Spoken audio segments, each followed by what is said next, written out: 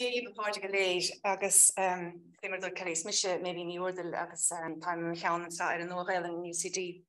Ferm fáilthe uair chriúil roimh ar fad an sathnacht ar Léacht Uí Chadhain fiche dó. Féimear is óldíobh Ócáid an háchtach a sehíse i bhéad a Scoil na Gaeilge an Léinn Cheiltigh agus an Bhéaloidis UCD. Bliain is fá scóra hin a tugad an chiad léacht sa tra háachtas so in ómós dhuine de mhórscríbhneoirí comhaimseartha na Gaeilge Máirtín Ó Cadhain. Dírithe ach beidh an tréanú léacht is stahad le clos an sathnacht againn. Tá ard áthas orm go persanta cainteóid na híthe nacht an tOllamh Ríonach í Ógáin a chur in Orláthir. Iar-Stiúrthóir Bhéaloidis an Choláiste Ollscoile Baile Átha Cliath Iar-Stiúrthóir go bhfuil cnósach anahopstein túl feilsithe. Ní bháin Óráin agus cheol tradiisiúnta ach gnéithe agsúla eile do tradiisiún béal na tíre seo. I measc na leabhar dá chuid atá curtha gló tá an saothar táchtach dhónal ó conal an rí gan chróin a fáil siomh sa mbliain 1984. Gur hánig le an bhíonn detheach den dedal Immortal Daniel O'Connell in Irish folk tradition sa mbliain 1985. Agus sin bailithe an dócáid na híthe nacht, ní mistilm tagart dá leabhar fé roithí na gréine. Óráin as Conamara a bhailig Máirtín Ó Cadhain a fáil siomh sa mbliain 1989. Seacht nárán diaag is trí scór a bhailig an cainach an Gaeltacht Conamara san 1950 agus 1970, cuideacha a bhí lecha in aród fiúháin san iarthar féin. I gahabh séifse mar Stiúrthóir ar chnósach Bhéaloidis deimhnig Ríonach mar Léachtóir, mar Haidóir agus mar Ailseóir. Chuir sí tús le digitú an chnósaigh féin atá níos ar fáil ar an suíomh luachfar clo.ie. Bhí sí a measc an bheithil a bhunaigh fundúireacht Bhéaloidis the National Folklore Foundation. Bhí sí ina hagarthóir ar Bhéaloidis, iris an chumann le Bhéaloidis ó 2009 go dtí 2008. Sí bliana ó hin I bhíonna se an íocht ebre seo go léir fáil siomh Life, Lore and Song, Binis an Tiansa, féil scríbhinn in ómós do Ríonach mar chara, mar Choláiste agus mar Scoil. Idir Mé agus an Páipéar is teideal de Léacht Uí Chadhain fiche dó. Teideal anna Ríonach féimear a chluismíad inis ón gcainteoid féin an tOllamh Ríonach í Ógáin.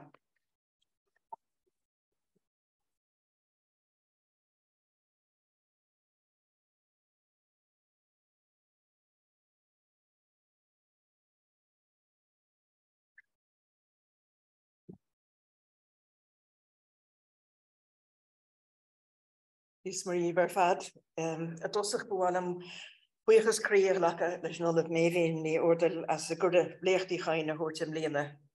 Is anmór go dó am an curda agus is privilege am cinnte leabhartain se hanacht a Gaeilge na Ollscoile Baile Átha Cliath. Bhánam buchas a lecha freisin le Óin Mac Amhlaigh a chomhrach a mórsin le réiteach an trálamh agus mar sinnde tróna agus le cuimhaní Ghormán tá man na láimhscoil bhína Gaeilge na tríóide a chur cuid go na híomhánaí agus sib ar fáil. Ní miste I dosach teideal agus ábhar na cainte a bhíú.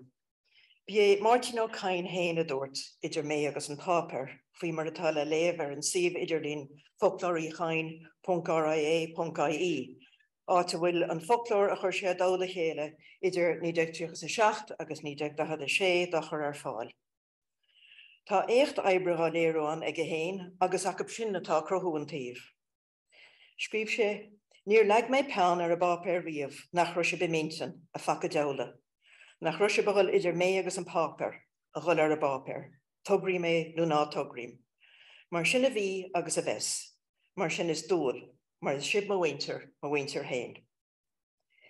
Bhí caint na muintear sin, caint na nína a bhí mar bhain litirthe ige ina híthar croíoch.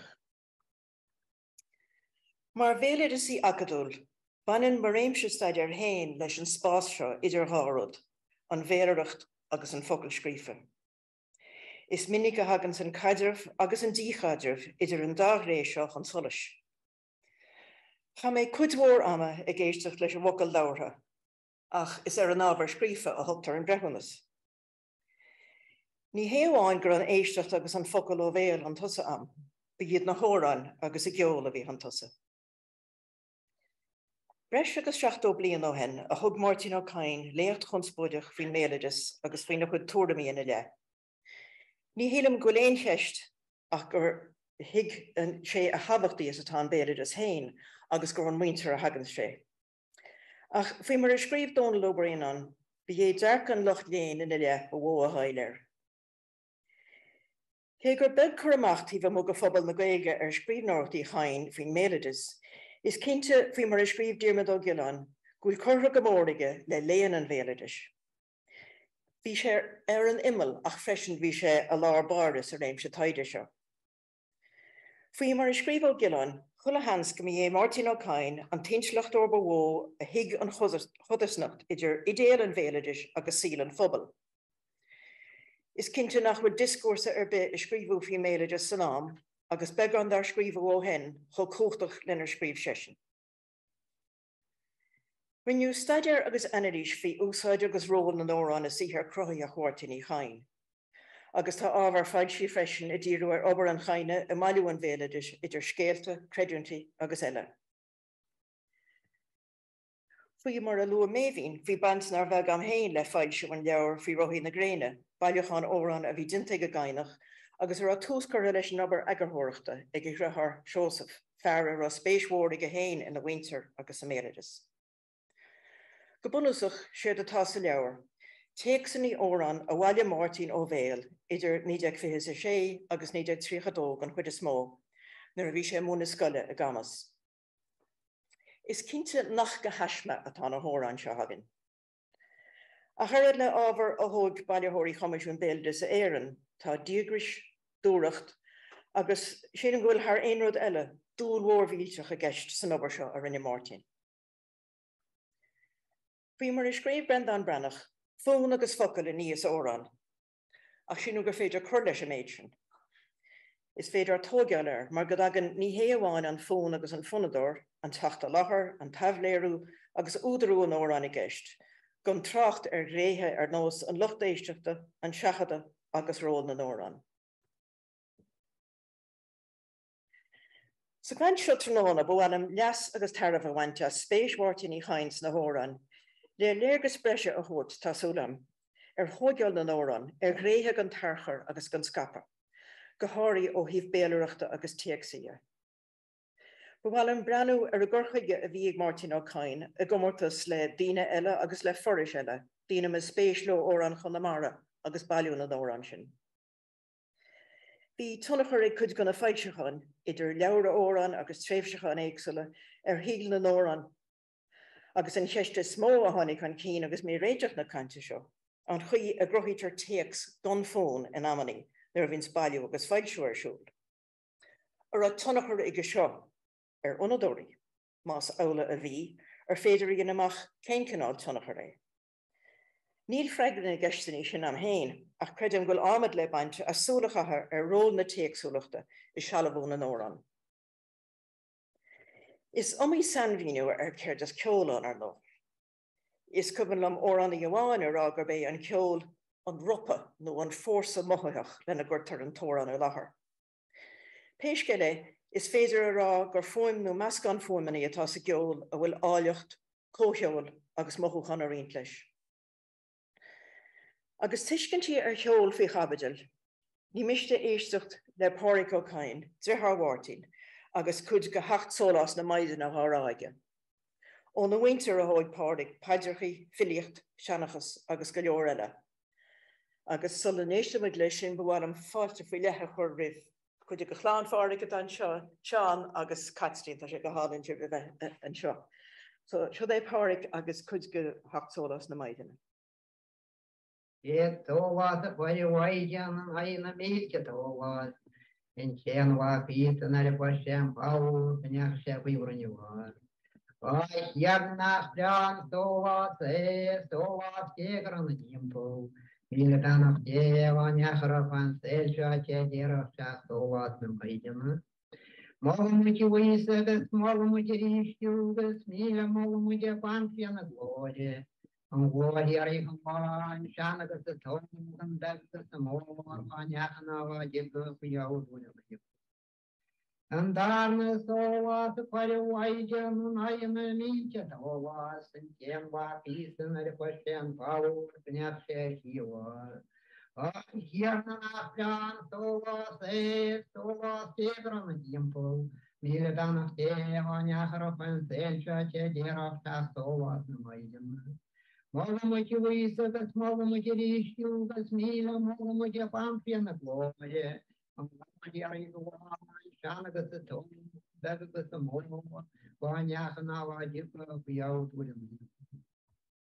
En stílas óhás a chuir bhaide an haime míte óhás, en céanhá písan ar a chuiste an báú go neach sé dún. Is cinnte godánig tocht ar am héin agus ar bhíon eile a bhí láthair an tnána sin is gohfuil go a eis ní bhráda údar an leabhar sin álinn a bhí le gobar san ngún san am bhí sé láthair. Agus chuair sé gan go mórarn agus muid a géiste le páric an tnána sin a giisteach an tí ar a groch an glas, bliain ta fada hen, agus té pefad an be cosisiid am héin am mna bar fáce. Is cinnte in éanacht leis na focla gur ceolach leis muid. Is dachar beidir chur sí spechta dhéine ar a bhún, agus cinnte nach afris focla bháinetá. Tá fórsa, rithim agus glúiseocht an cheol leis. Cé gur ábhar átha se tá sa baidir, seacht sólás na maidine, chuirn an ceol nó leacheol beidir blas cuintachar. Tá treise agus neart sa geol. Détí comart is dhéine idir é agus ceol na salam nó an ceol a héach leis na líthe fíneachta. Tá sampla go ascríomh ceol Líinn Cheiltigh sa leabhar scéalóir an Cheiltigh.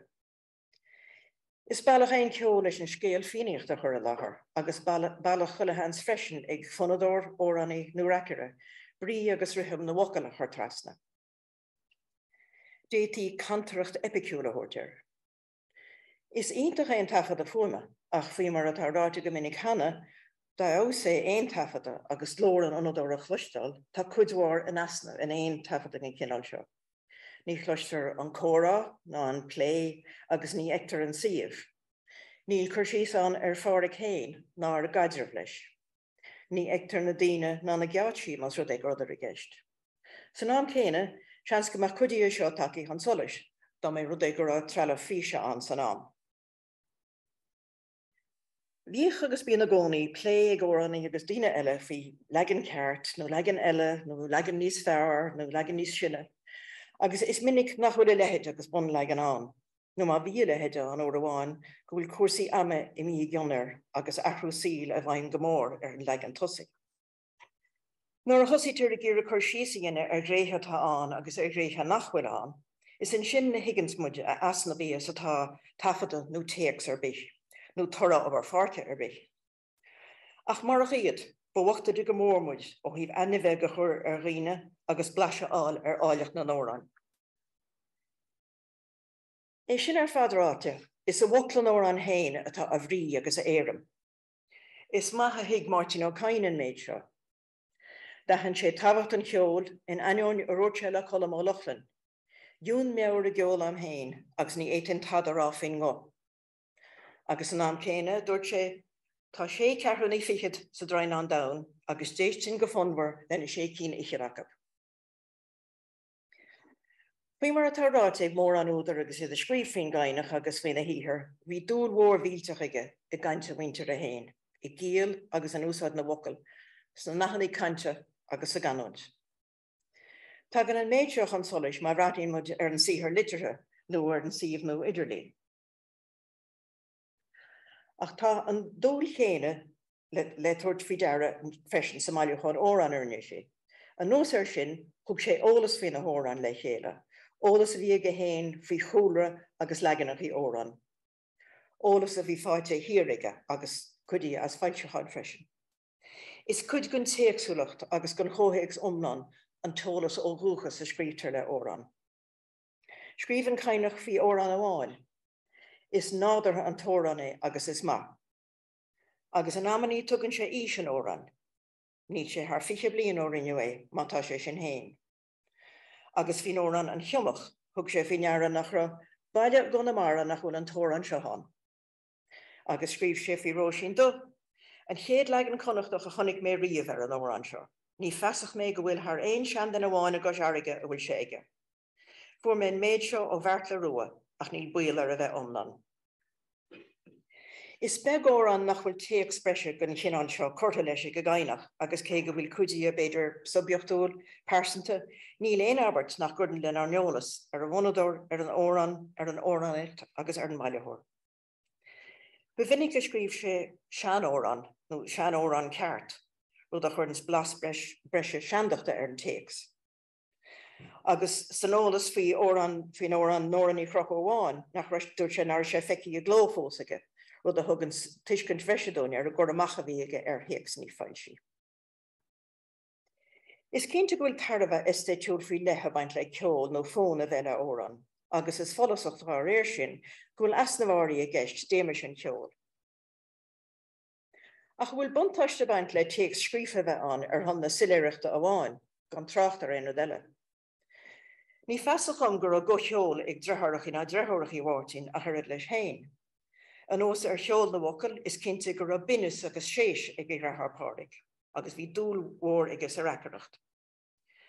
A thuirid le glúiseacht cheolmhar hacht solas na maidine, chur sro cheolmhar faoi achaní raftarí ar Isa Christ. Tugtar an collar a marbas freisenar agus rinne é in 1832 nuair a bhí an collar á Ógáin agus á scapa go forleathan.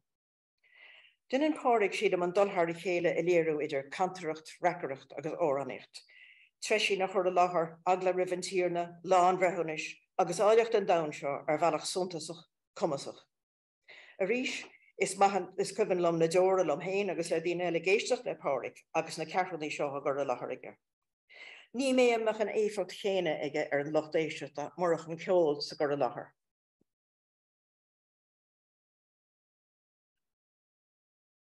Nadáar tarasár diarna tiafaí a bhóideán fé, chrám dáhan ar fad frei chéile agus mócha siarthalas na gréin. Gata na héin bheithin ceol, fai deire an Mháirtín Ó Cadhain, deire le sóhailtí sóga héag ar an bróid feríis. An dáhan a bhí vinne sáhain na heagnechaí grábí gal chuí, na sláine bhuaiseach le fána na spéifte faoi roiach agus cíim. In riama seorach an bháisin in jaabhach le sawas na hí, na daine na bhaid na bantaí go maindí an smúte le groin. An táhfuil asú hiarna le sóhás a hórtíine mar me, an teiste héite chós méra go gaiisteach sin a bheitar. An chailte an chruineach fanneorna go mbeoir agus milna, nach deas an chaig an brómain na híise mí mór a chuar.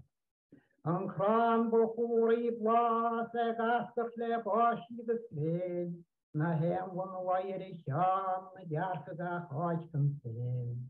Na báisiú bháid an ásaí a buíhain agus fáta a néim, san breacha dúnis is náú.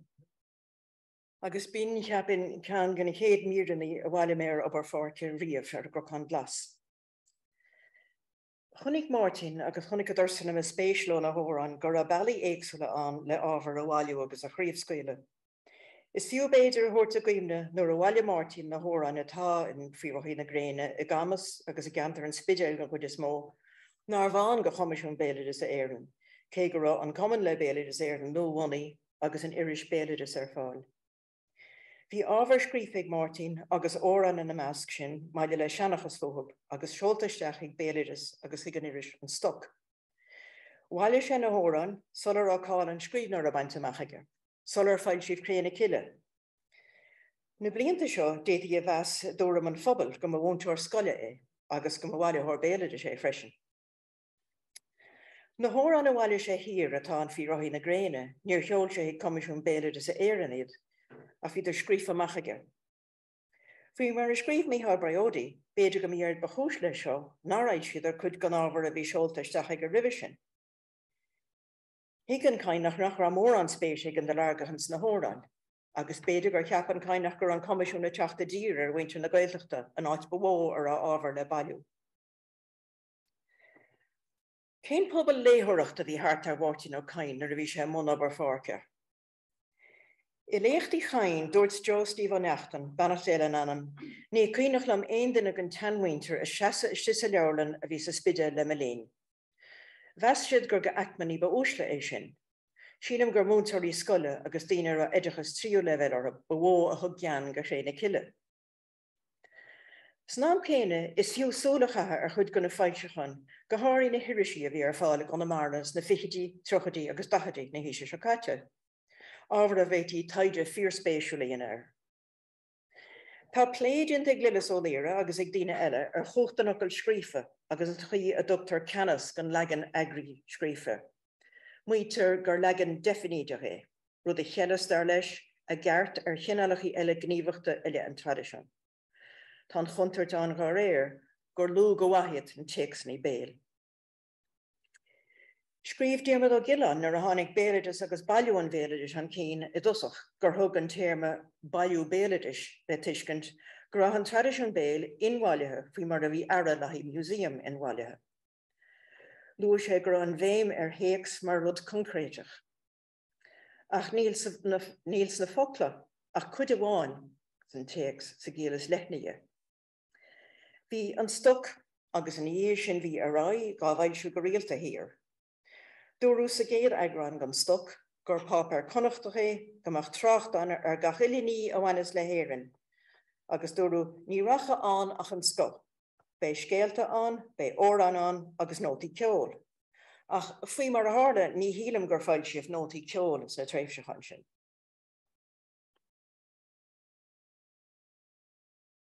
Budí prínte sin an gur féidir cosúlachtaí a eiceáil idir beidir féim na Páipéar seo agus na tréimhseachan agus cuidig an ról atá ag radio na Gaelgeachta sa lá tainneán. Bhí fógraí báis agus brethe intab agus gur síos ar taobhí freastal ar an oireachtas. In ará feabhar níide go trí, bhainniu cóhrán le Máirtín agus le seosamh a más an ahar. Dionamid cóhrán le Máirtín agus le seosamh Ó Cadhain agus lena muintear a más an ahar, Máirtín beag Ó Cadhain a fu bás an dara feabhra gannionadí a gráster ina hachhain ar a grocán glas le buráiste spidéal hóma. Bhí blas persantas le tréimhseachan, blas áitiúil freisin, agus tugadh tacht agus imeacht fineara. Rinneú chuir síos ar hancháide na hirisí ará a chonachas ag an oireachtas. Tharla duine bheith géisteach leis an óránaíocht ar an seanlós ag an oireachtas. Bhreá mar dúirt Bertlo Cnéile an tór bréagach agus péirla deas an sléomh amháin. A measc an lucht éisteachta thugmuid fí deara ar an oideachais, agus luirtear daoine eile sin agus orthab sin bhí Seosamh Ó Cadhain. Bhreá an rud é amach meastachan ar fáil gan méid cópanig gan na hirisí sin a curú a gló a fáil sibh agus cén cinál díalachan a bhí orb. Agus beidir go mé sé seo ar fáil in an trá. Ach péiscéile bhí na fáilseóirí ar bís go scapfaí an tábhar. I lehéad seo in an stoc mar hampla. Duine béise bhfuil an stoc a tíochtaige léach sé amach gan na cuasaní má tá Gaeilge agam. Bhfuilinn gomach an stoc há léamh sa chuile hacha bhfuil Gaeilge bhá leabhartán. Duine bethe bhfuil go agus óránaige féchach sé le fóna chuir leis na hórána bhí sa stoc agus chuireadh sé órán Gaeilge bhá rá agus gach cóladar haméise. Bhí ógach áthúirt go riine gocha chuir leis na hórán agus bhí tuiscint an bhí habhacht na nórán a bheith rá seachas a bheith bhuaim téacsa. Bhí na tréimhseachan lomláán le órán. Bhí muintear cháisearige, muintear ar as aineach agus pobal ceantar na Nilán i seola órán isteach lena bhailseú. I meas na animnachaí hagans man solis tá tamfadí na heile. Ábhar taide agus comórtais animnacha na níine a cheol óránig na hirisí agus na tréimhseachan. Ar ghlacú leis gan aineoch an léithir cé tamfadí, go mé tamfadí mac diarmada é. Ní cosúil gur ghach bailithóirí Chomáisiún Bhéaloidis éireann mór an páirt is an obair seo, cé gur cheol an bailithóirí am a cosala óráin agus seanachas go bhfuil go rá ó am go chéile. Ní miste beidir tagartí dhéana go chósaí chláir an seo. Rinne Seán Ó Súlaháin, chláir ar Chomáisiún Bhéaloidis éireann, chláirú ar na hórán a fáilseúin san iris an stoc. Cén ar tháinig mé ar aon obair chláirithe gan na hórán in san iris ará. Creidú go mo chud gon Bhéaloidis Bhéaloidis an tábhar Frenchí seo mar sin. Ach tugann díalana, córagras agus chuirsíos na Bhéaloidis Bhéaloidis a bhí ag Comisiún Bhéaloidis a Éireann, blas ar a gaidirh agus ar an darchar sóisialta a bhainans le Óráin ar bhealach nachfuil ar fáilis na fáilseáin. Faoi mar a scríbhleadas ó léire is scéal casta an héine an tunnachar a d'imar dónarí éagsúla a curú a gló in éimeacht na blianta ar an bhéalaireacht. Cinnte bhí Óráin as leabhar a mónú go fáistí bhunscoile go na mara. Ba chuimeann leis a bhunadóir Bhealach Fleachtha gur as leabhar a dólamh sé chuid go na Óráin ag a héin. Is Óráin a bhí ar báirdige seachas téacs agus ní ráhaid ach an tóráin a rá. Ach níla sam ar a fún leis an Óráin faoi mar a tugadh góir Scoil nó ar bechaigh gur chuir sé héin fún leis. Nuair a fáil siomh Óráin Chluine Gael in 1905 nó ceol an Léachtlann in 1931 mar hampla, bhí foglann an Óráin ar fáil ar bhealach eile ag a bpobal fonadóireachta. Agus é a caintear an tunnachar a d'imar dónarí éagsúla curú a gló in éimeacht na blianta ar a méalaireacht. Bhí lilas ó léire an túram go bhfuil áit bhunosach ag crusaí aitheanta Óráin a gcuimhnú agus a gothún an Óráin. Ach dúirt sé nach é an tain seart aon ré a gháinead, agus gur éagó mhór ar tradiisiún atá hilgáthach iad-údarásach go mrúthaí a leithidéir. Bhí feim leis na fáilseáin a daca leis an méalaireacht agus bhain an cainach úsáid astab go réir mar bhí felúnach, go háirí Óráin Chluine Gael agus ceol na Léachtlann. Nuair a bhí sé bailiú legan gon Drainn an Domhan a Gamas, scríb sé, né mé tríú cethir go chearúnaí gon legan atá an Óráin seo in Óráin Chluine Gael go bhheart le rua, ach níor lig sé thairis sin mé. Ná bach leis a deir sé, fág mar sin é, focail ó chuile Óráin atá an, níl comar bichir. Agus in sin chu Máirtín a chuideolalas héin leis, chuailla mar riamh gur ceir cearúnaí fichiid sa Drainn an Domhan ach sé barúil Bhéartlann nach rá. Gur chuileghine a chuir seaarú héin leis. A brathnú ar na Óráin in fríomhthaí na Gréine, ba glú chuid go na nótaí ag na tagartí go leganach í fáilsí. Mar hampla an Óráin bainneachód na féile scríb sé is cinnte go bhfuil an tóráin Gaeilge seo ar an síl le fada. Tá legan dhéthe geol na Léachtlann, ach gan an dara lína gan chórfah ar fáil. Bhí comártas 60 bhaine ige idir leganach í bheart le rua, nó leganach í Óráin ige eile ar thóid sé Óráin mhab agus leganach í fáilsí. Scríb sé faoin Óráin ádan is bearnan, tá an tóráin seo an Óráin Chluine Gael, ach ní mar i chéile tá sé ar fádan agus legan seo bheart le rua. Thagar sé an ammaní go Óráin Uí Chadhain, an Fíbín, Siamsa an Gíomhra agus Óráin Chearúlan. Scríb sé faoin go dhéimín dulthar i chéile idir Óráin agus cearúnaí Óráin gur minic iad fitte, fuata, cuasaí ina chéile. Thug sé solópacht agus ilghléitheacht an tradiisiún óránaíocht a guntas.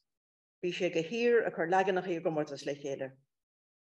Scríb sé faoi Óráin amháin a bhaile sé gamas. Sílim freisin go bhfuil sé meascaí le sean Óráin eile in Óráin Chluine Gael, ach bíochaige, nach mín gháthol déag Óráin. Agus i lehéid seo arís. Fiúáin an legan a fuair mé ó handín na chuis airige ní bailach go mar i chéile iad le legan seo chamas. An is a rís luair sé duine ar a legan neachchoitianta nó legan omlan go tean gan na Óráin acu. Beidir legan ní buide ná an legan a bhí ag bart le rua gamas. Thug sé a bhreithúlas ar an Óráin cuairte lí, agus dúirt sé gur 4 han Óráin é. Ní bhíoh meas ar Óráin ar beiche ag an tean glónatá gimocht ach cuairte lí nó coisteanna néal, nó banna na rua, nó Drainn an Domhan, nó ceann go na 4 han Óráin. Cés muite an Drainn an Domhan agus go bhana na rua héin, is mór matis gur riomhegan a bhfuil cuairte lí ná coisteanna néal, ná ónamháin, ná salóg rua ar an tean chuigine seachab. Dúirt sé gur mór an fáil nach chuidtí na leganach í áitiúla in Scoil cheantar agus iad ónas sa Scoil, agus bheith bailiún an Óráin i gceist san obair seo ach bheith teagas gan glóna bhí le techt i gceist freisin. Ní gá rá gur chur Comisiún Bhéaloidis Éireann anbhéim ar a méalaireacht. Nuair a bhí séamas ennas a gobar in a bhailithóir lánaimsrí ceol agus Óráin ag a gomisiún sna dachadaí, is cinnte gur Óráin agus ceol nach rafailse a bhí mhaith. Ba grach leis neamhardaí ana go ábhar a híse a bheith tócaí as leabhar. Ach hiic sé an tabacht a bhain le leganach í éagsúla bhailiú. Scríb sé na dhéanann go raibh sé ag gobar ar lámhscríbhne go chuid an athar ribart ó Réile. Chred sé gur bailúchan luachmhar é, fiúán má bhí pártán a bhí fáilsí hana hain, mar gur a leganach i díomh ag óráile a bíú a thuairt síos. A trácht ábhar atá fáilsí nó ábhar an túl is fiú tagartaí dhéine dá bhfuil tucaí síos in a Handbook of Irish Folklore, an seoir le go bhaileóirí Bhéaloidis a fáilsí bhníige de dahad sa dó. Gur cheart a bheith fíorthóramach le feisneoirí a bhí an léamh, agus a bheith cinnte nach as leabhar páipéar nuachta ná lámhscríbhneoirí atá giú an tábhar. Ach cá ágann sé sin lehead an stoc ar a chlárú dinta ag a gomaisiún ar na hóranán. Sna samplaí forma bhí agin go dtí seo sin gur tháinig fórsa an cheol chun tosa go mór.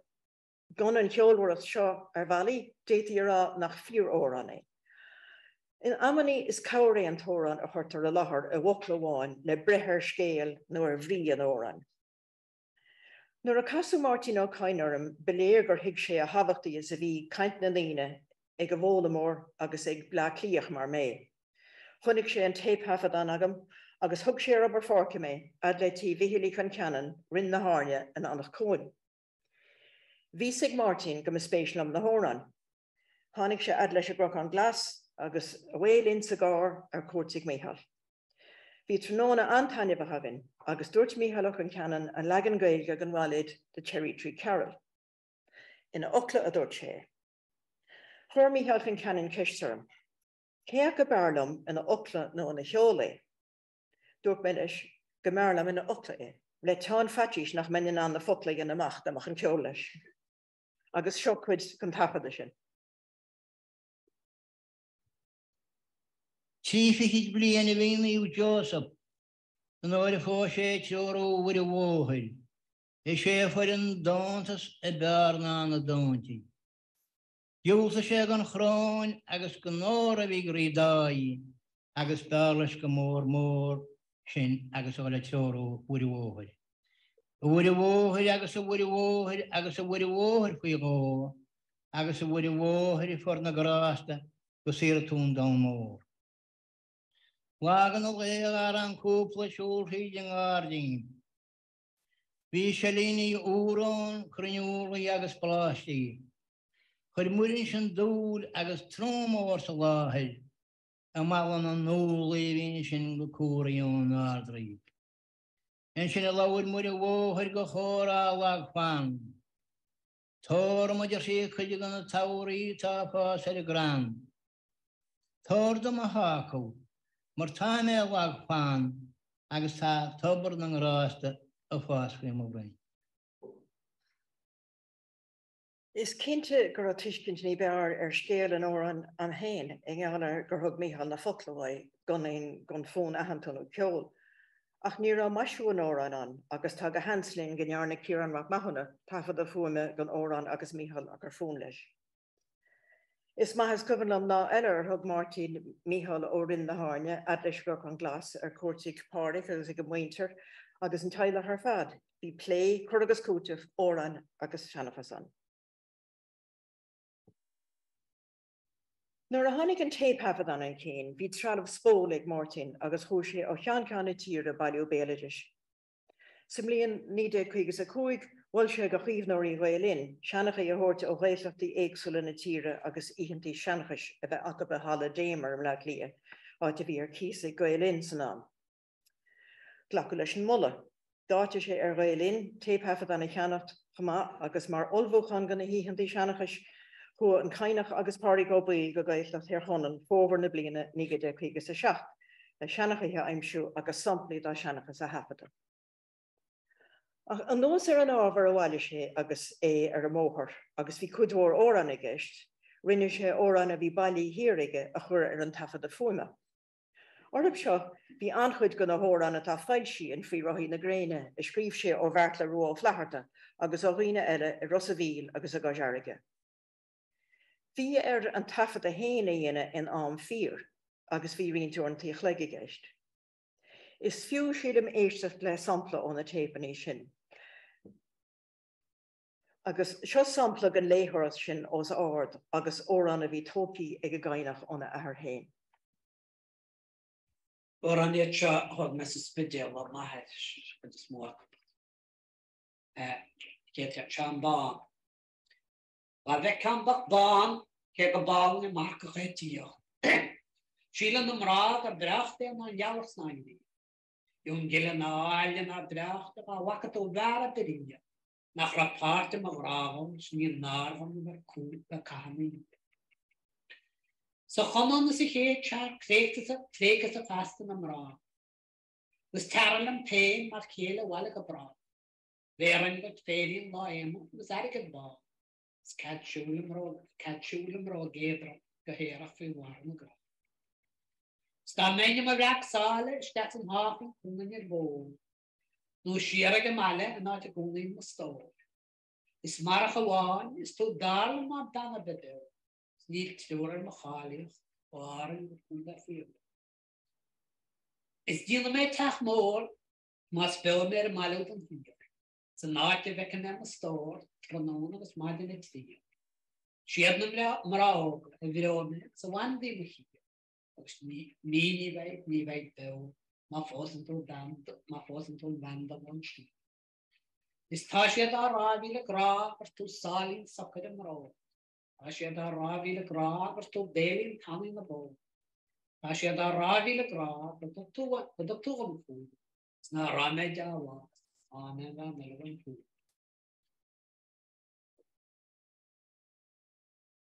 Nuair a chluisteann Máirtín a léamh na óráin séim go gurtar leis an tuiscint ar neamhmhóna an ábhar. Ba bhúntóir nádartha é agus creidim go gluistear seos na tafadaí a bhfuil áirdeag ar na focla, ar ómó agus ar rithim na cainte. An nis is a rís lééis sé na línta bhí ró ar thuna bheith silir nó beidir gur cheartar sé an óim ar thuna na cóim nó an amis nó a lehead. San achrú ón téex go dtí an focail labhartha nó an focail tafada mar sin, tá an achóirú i gceist sa meán nó. Má bhí sé an abhras gur a dearmad dinta aige nó nach rá náú línta sách silir a rís chuir sé reisir sin agus lééis sé méid sin fao ró. Bhí go nós ige freisin údar nó údarú an óráin a léamh. Is ábhar taid agus ananís an héin a rís na tafadaí fuaime seo agus an chorchaig ag Máirtín. Cén a bhacha mé scrífa ige an áitir be cén fáinnearna sé na tafadaí, is fiú siad amach na bhíonna ar sin. Cé go dtug sé le tuiscint go a bheith meas aige ar an dearcha siar agus an siar Ógáin a bhí ag Comisiún Bhéaloidis Éireann. Bhí anmheas riamh aige ar an ábhar héin agus be bailach é an tafada fuaime lyricí, canúint, fuamnú agus rithim na nórán a chur ar fáil agus a chuomhnú. Ba bhailethóir é, a thug sé obair an bhailethóra céim ní buide ná an grábhailethóir. Beidir gur bhreis sé dúlgus ar hen na foclathóirt leis agus ará go crín agus a bheith díris gan waisnéiseoir. Is bailach iad na tafadaí an lucht éisteachta a chuirt céim níos gurra an taimhléirú. Ní romaid a láthair, ach tá gochan té a bhí láthair le cloiste agin. Ní hóldún céhí sa siomra nuair is scríban cainach focla agus scéal na nórán ó bhhartla rua ó cheanamach an iomra ná óna ahar héin. Nuair a rinne sé an tafada, ní fisar a sé hir nó Léacht Cliath nó rá cóladar agus an am. Cloistear sisar nach Páipéar, trog go tíáil agus casachtaí le am go chéile, díirich mar a chluisí a dafadaí ó obair fáce. Ar feadh híl lean spéismhórtainins na hóráin agus chunne sé leo. Míúil na bliana 1967 bhí sé hála mastan agus chuir Thomas de Bháil bhí nóta hiige a mulleró cuairtehoirt ar iníon bhríd níháile ar rinne ó an na gorchaí. Mar reigra ar an litir agus mar thora ar a haide i mastan, tá as cín rá scór lehanach go ólas a scríbhín Máirtín a Gartlan na ganantaí an seo san Ollscoil. Agus tá mé fiorhuiich go bhí Bhéaloidí a chuir nólas fao siomé. Téex prós ar fadatá an, téex a churas go mór leis an órán héin, nuair a bheits analíse go staidir níos mó dintear a ggóthaíoch an óráin. Nechaní thart ar 3 áirlach ar 6 áirlach atá intab agus tá bríd níomháile scríofa ar mhór chuile lehanach. An sampla dearnach an seo is ón bhailseachán fuaime é ba chuid go scéal órán Celtic a narrative songs in the Celtic languages le Cathal Góin, Hugh Shields agus Douglas Seeley a fáil si ben 1985. Tá mé fi chomín mór ag Lisa Sheens a thug an tafada siodom. Siod den legan Gaeilge go Lord Randall nó órán na Hascanna a thug Máirtín ó bhartla ró a phlachart a gamas fichidína héise seo caite. Rinne siú síls an tafad áirí seo Choláiste na tríóide míanar 1970. Tá Máirtín Ó Scéal Ó an fi mar dinneir Baile Átha Cliath, agus is cinnte go bhfuil ceol na cante agus an téacsa ná an fuinneamh agus tríocht. Bhí fear an fádó den nuastal, gus bhí sé pósta, gus bhí chlánaigh. Agus in sin bhás a bhean, gus fó sé ríist. Agus bhí an dar na bhean a bhád ní bóige ná a héin, gus níor haine sé léir a bhór. Agus i deidir, dúirt sé gur tín báise, agus for sí ascan nach ra bhád marab, agus go sí níver an ascan, agus sí ascan ó le ní. Agus in sin, agus nar bhí sé fáil bháis, bhí sé hen sa iráir a caint, agus sé diad na ceistena mar a bhín diráir a chadén, cé dachat sé le núchta, a chula gona gá bhaintin. Cé dachas tú ag do páistí i gráirí nó, cé dachas tú ag do páistí a flúr na bhearóg. Pán fad a siochrán, is collins goch bahán, tá Máirtín fóm a bhríon agus ligam laifún. Cé dachas tú ag dírithe i gráirí nó, cé dachas tú ag dírithe a flúr na bhearóg. Uignas goch crocán, lá éanas Ómáin, tá Máirtín fóm a bhríon agus ligam laifún. Céir dachas tú ag taithid i gráirí nó, céir dachas tú ag taithid a flúr na bhearóg. De míle gnóid, tá stis a góir a mór, tá Máirtín fóm a bhríon agus ligam laifún. Céir dachas tú ag do bháilín i gráirí nó, céir dachas tú ag do bháilín a flúr na bhearóg. Ba bhacan is íl bráchaice, dacan crí cráteacha, tá Máirtín fóm a bhríon agus ligam laifún. Céir dachas tú ag dírithe i gráirí nó, céir dachas tú ag dírithe a flúr na bhearóg. De míle céire, a chuineos a réadach, tá Máirtín fóm a bhríon agus ligam laifún. Céir dachas tú ag do bhean pósta i gráirí nó, céir dachas tú ag do bhean pósta flúr na bhearóg. Efran mar ghuaice, gus flaiste a dúntar, tá Máirtín fóm a bhríon agus ligam laifún. Céir do thug do bhean pósta go i gráirí nó, céir do thug do bhean pósta go a flúr na bhearóg. Ascan agus lúdar, agus dhíbhínte brúte, tá Máirtín fóm a bhríon agus ligam laifún.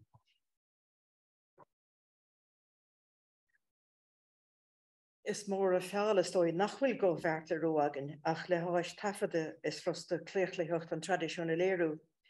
Ní héan téacs a bháin a bhí sa tafada. Léiríonn an tafada ón téacs an measa bhí ag Máirtín ar an seanós, go háirí ar an deachantas na hóran. Ní gá ágfuil cosúlachtaí agus difrichtaí idir an focail scríofa agus an focail ó bhéalas na hóran. Bhí mar a scríomh Walter Ang in Orality and Literacy ón géad lá riamh a cruthíomh scríbhneoirt níle le heideagród an agus béalaireacht Iar-Stiúrthóir. Is beg go chaidir bhártaí le Bartla atá na tafadaí. Is minic le bailaitheoirí chumaisiún Bhéaloidis éireann, Jim Delaney, Sean O'Haughlin ó Seamus Ennis mar hampla, go mbíonn an caidir leis an lucht faisnéise le bra. Ní hogla siad am atá na tafadaí a rinne Máirtín go ábhar Bartla rua, achas léirúid gur hiag Máirtín lochan ábhar. Mar ocail scorann sin is léir go ágan agus gur ág chulabhaile Bhéaloidis a rion héin ar a bhfuil Baile Átha. Ba iad an tán agus an Páipéar na thuirlaisí a bhí ag a gcainach fi dtína híise seo caite. Ach bhí bailach eile an le óran a scapa agus a thuirte rá. Bhí mar a scríomh sé agus é tráchtar an tradiisiún béal mar a bhí.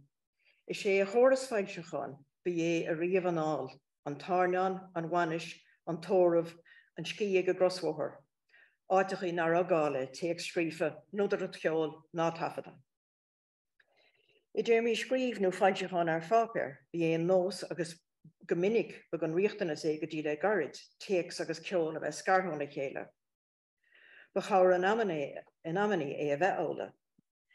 Na bailithóirí Bhéaloidis a bhí tumnaí gan bhéalaireacht, tá Iarán a baint leis in gheallar an oideachas a bhí ortha go dtugtar a go léitheoireachta agus taithí an léitheoir a lo agus iad a tuairt fin obair fáce. Tagann sé seo an solas ar Óráin bailí, mar hamplas an nótaí a scríbhadar a tagart go ailseachán éagsúla agus sa leas amhainad ar héin as na fáilseachán. Ach is fiarrá sa láta an Johan tá bríginú ar fad le sonraí an Bhéaloidis a léamh agus ananí sé gine ortha. Tá an téagsúlacht agus an cheolaireacht tucaí le chéile, agus a bhuíochas seo rionnta rinás gan Idir Lín it's cinál míúilte a stói ar badú siar 100 bliain a nó begnach 100 bliain ó hen ar bhíon caiinech a bailú.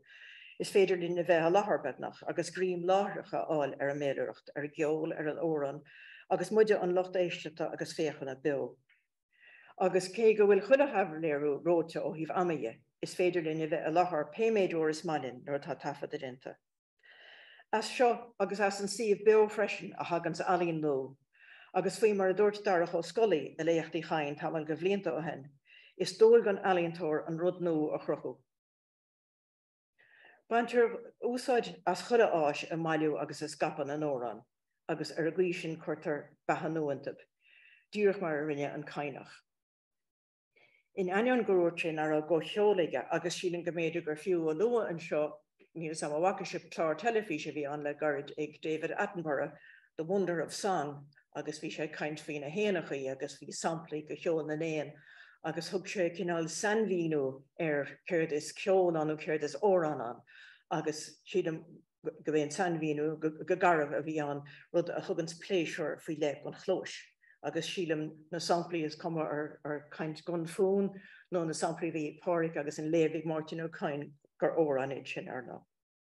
So in aion goúirte an cainach nach ra go cheolaige, chuir sé áiliocht dríocht agus ceolhaireacht a bhaintear os ar ggóir. Gur míle maith riamh.